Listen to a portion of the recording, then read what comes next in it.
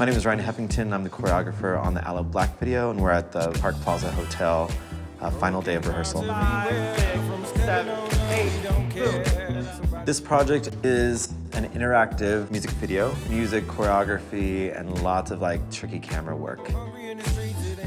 As I'm singing, a viewer can watch me singing the song, but they can also watch the video from different camera angles.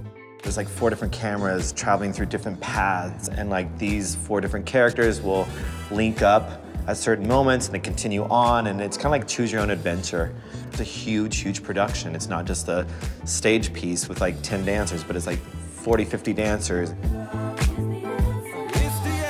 There's a lot of chorus work as well as individual vignettes throughout. We get into rehearsal, there's no texting, there's no checking your email.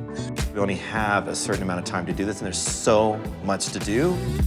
The soul angle of it is new for me. I've done fashion, I've done rock, I've done, even pop, but I'm excited also to branch out and give a different perspective of who I am as a creator. Come to outside, go all the way up, and then back. Ready?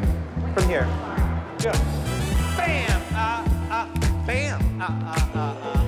We love working with Ryan because he has a really great intuition. The way he interprets our ideas into dance is always really refreshing and unexpected.